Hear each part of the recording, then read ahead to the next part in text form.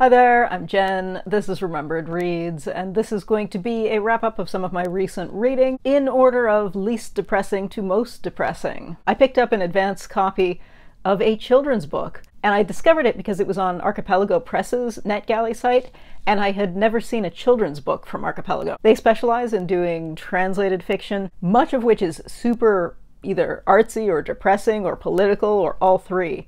So a children's book with a pun title just intrigued me, and it's been released since then, and it is not actually under the Archipelago imprint, so that was kind of disappointing because I was excited thinking, wow, they're putting out a funny kids book under this press subname, but no, they aren't actually. In any case, this was a Claude Ponti book, Blaze and the Castle Cake for Bertha Daye. Claude Ponti is both the writer and artist on this, and his art is just fantastic. The amount of tiny details into each page, because this is a book where you have text on one side and then a full page piece of art on the other, and just all of the tiny details, both illustrating the story but also sort of jokes, winks to the camera. Yeah, just the intricacy of everything is amazing. So this is a book that is 100% worth it just for the illustrations, because it is the kind of book that if you were reading this with a young child, you could spend 5 times as much time on the pictures as you would on the text, because there's just so much detail and so much to take apart and so many winks to both the child audience and the adult audience. Just fantastic stuff. Now, the other thing that Ponti is known for is he writes a lot of puns and gags into the names, which is very common in a lot of French children's books. The problem here is that the translation tries to do the same thing, and the problem with that is that the names just they don't always work. And so you have a lot of things that are slightly awkward because they're trying to keep both the meaning of the story and the puns, where the puns and the jokes go, and it just doesn't quite work. So the text is a little bit awkward. I think the name is a great example of that, because Bertha is just not as ordinary of a name as Anne is, because it's a play on Bertha Day is obviously birthday, and in the French one she was Anne, anniversaire, right?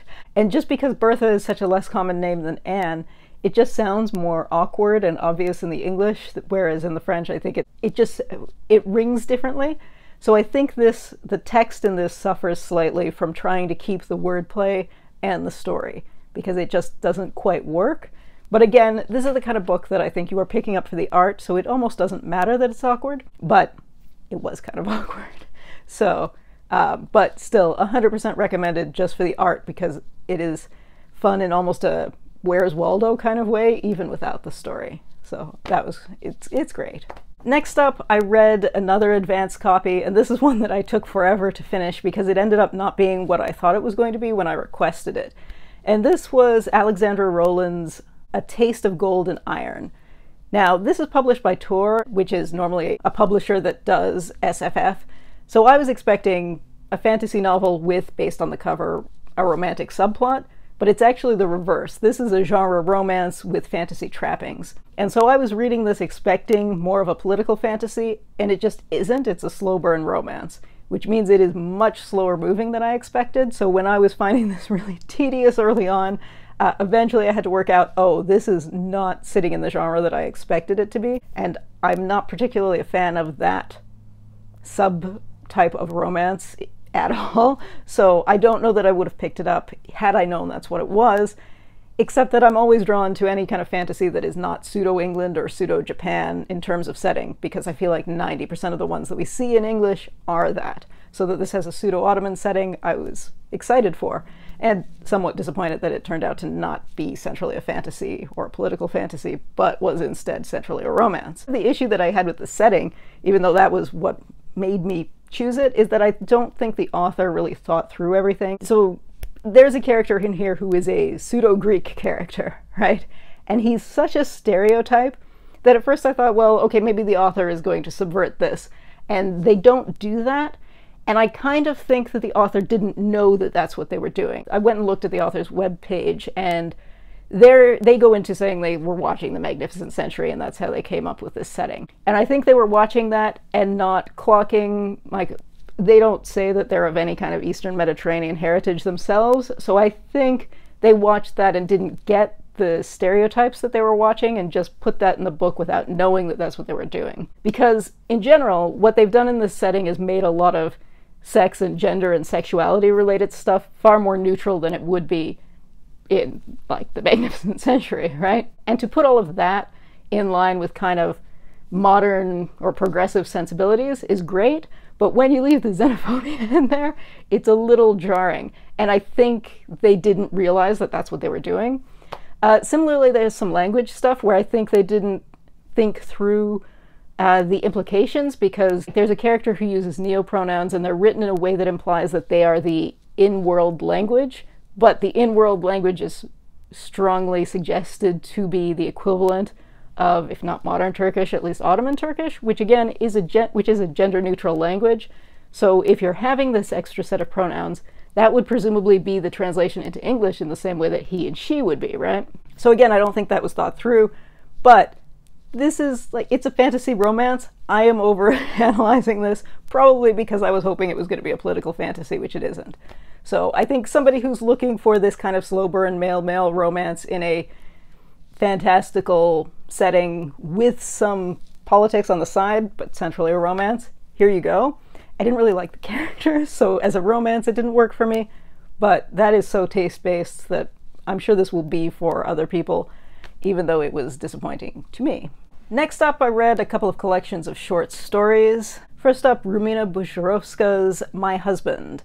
This was translated from the Macedonian by Paul Filev, and each story in this is centered around a woman who is talking, at least in part, about something concerning a husband.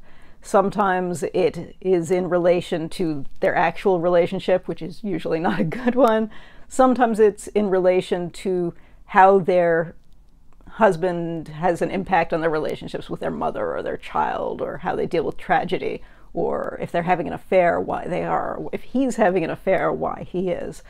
So, and it's kind of fantastic because a lot of the stories feel like gossip, so it's very compelling. It's one of these things that you can read really quickly.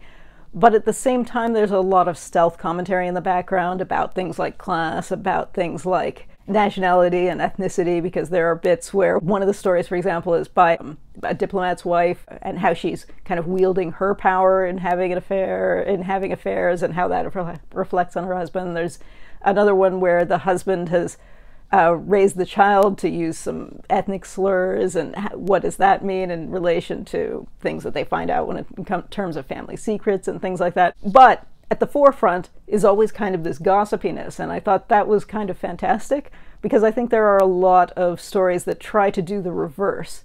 So they're innately kind of gossipy, but the presentation is, this is something serious. And so I was kind of charmed by the fact that this was, here's some gossip, but no, there's commentary here too.